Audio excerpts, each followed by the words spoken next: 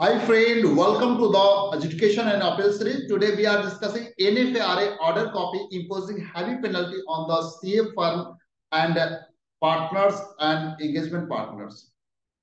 Dear friend, here penalty imposed on the CA firm is the 1 crore rupees and debarring CA firm from the taking any statutory audit, internal audit, any other assignment for 2 years.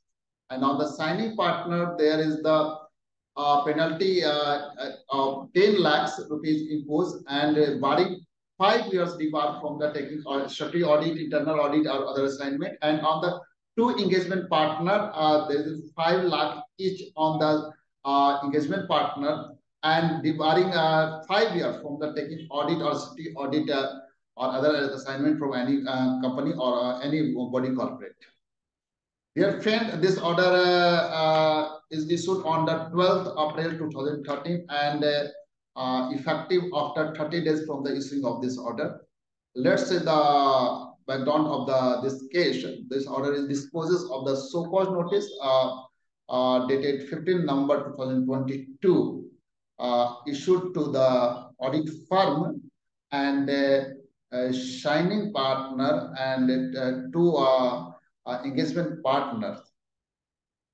And this executive summary of this order that the pursuant to the SEBI sharing in April 2022, its investigation regarding diversion of funds of the 3,535 crore from 7 subsidiary companies of the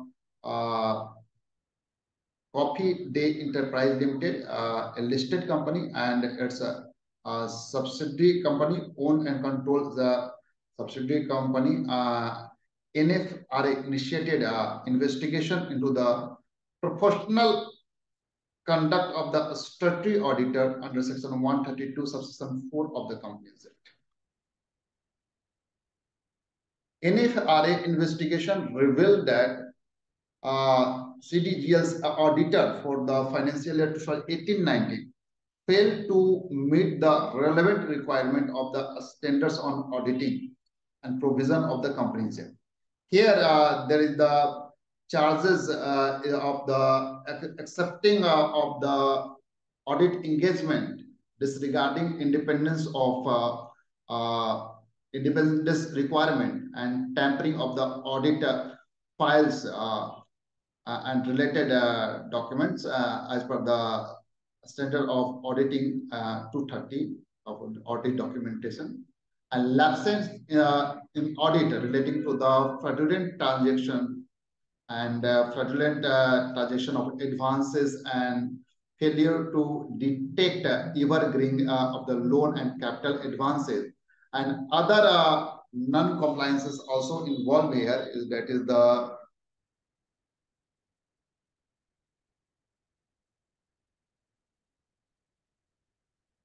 here is the other non-compliances, which is failure to report non-compliance under Section 134, Subsection 1 of the Act, and failures to comply of the SA 700, that is forming an opinion and reporting on financial statement and consideration of the laws and regulation in the audit of the financial statement and communication with those charged with the governance and communicating deficiency in internal control to those charged with the governance and management and failure to comply with the planning and audit of the of financial statement.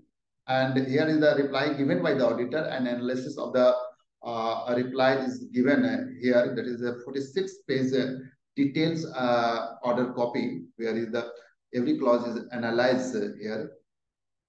You may refer detailed order copy from the link given on the in the description box of this video.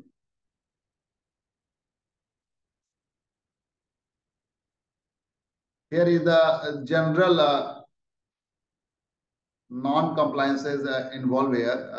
That is the NFRA investigation revealed that the failed to meet the relevant requirement of the standard on the auditing and provision of the Companies Act, and also demonstrated a serious lack of the competence, failed to evaluate their potential conflict of the interest and failed to maintain their independence.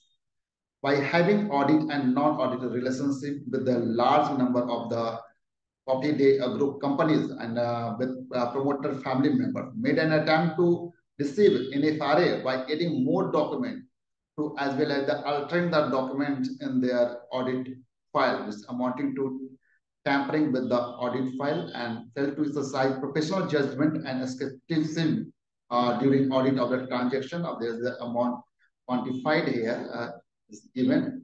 You may refer a detailed analysis from this order. This is the brief of this order. Thank you so much for watching this updation.